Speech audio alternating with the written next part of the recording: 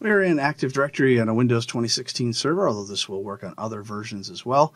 And if we go to the Server Manager Tools menu and open up Group Policy Management, we can go ahead and make changes, of course, to any of our group policy objects or even create a new one.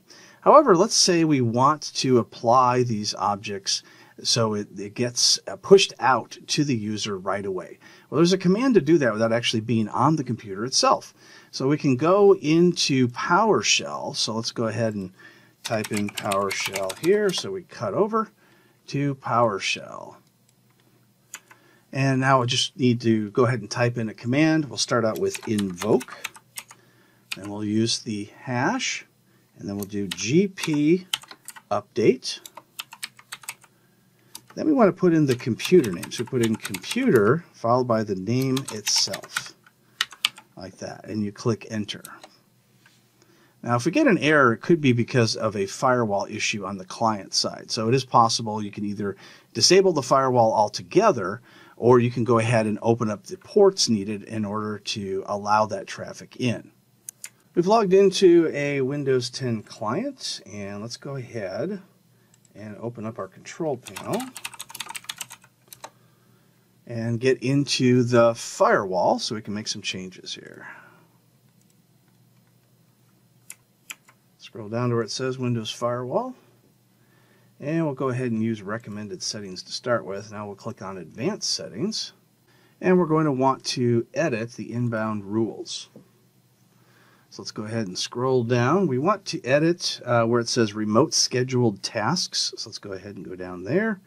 It's all alphabetical, so you can go and type the letter R to get down there sooner.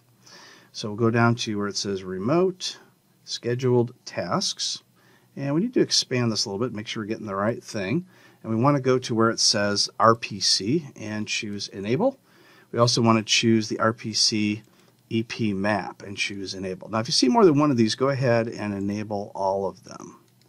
Sometimes you do, sometimes you don't. So now we want to go down to where it says Windows Management Instrumentation, and we want to enable the WMIN rule. So let's go ahead and enable that, and if you see more than one, we'll do that one as well. All right, let's switch back to our domain controller, and we'll attempt the update again. And we'll see if that works. And we'll go ahead and go back into our domain controller, type the same command again, hit enter, and now it works. And this basically means we've forced a group policy update from our domain controller onto our client, so we don't actually have to run the GP update command directly on the client itself.